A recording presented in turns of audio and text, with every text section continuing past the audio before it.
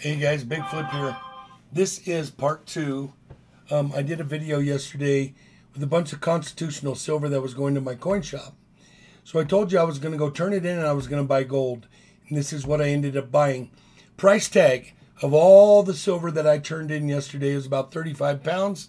And it came out to $3,158. I did spend $200 on channel of the credit on channel items. And so we have $2,900 to spend in gold. And so what I did is I bought this. It is a 2022 Eagle first day issue MS70. That is the $5 gold.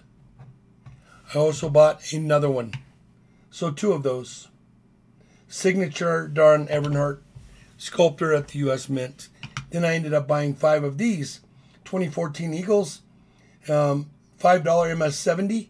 That's 1, 2, 3, 4, and 5. Then I ended up buying 2 of the quarter ounce first day issues Don Evanhart. So I got 2 of the 10th ounce and 2 of the quarter ounce. This is the $10 coin. This is the $5 coin. I ended up getting 2 5s and 2 10s. Very, very neat. I like fractional gold.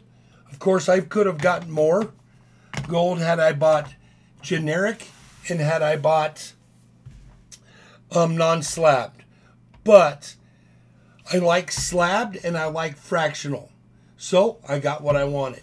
So those are the items. Then I told him, I said, hey, I have a lot of ancient gold and I would like a numismatic piece that I can enjoy. And he ended up selling me this 1882 PCGS MS61. Let me bring up something here real quick. This is a $5 Liberty head. It's a gorgeous coin. This is going in my stash. Super neat. Love this coin. I have a lot of gold ancients, but I do not have very many of the constitutional ancients.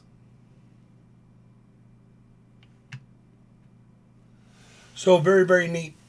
So you can do the math and figure out what I paid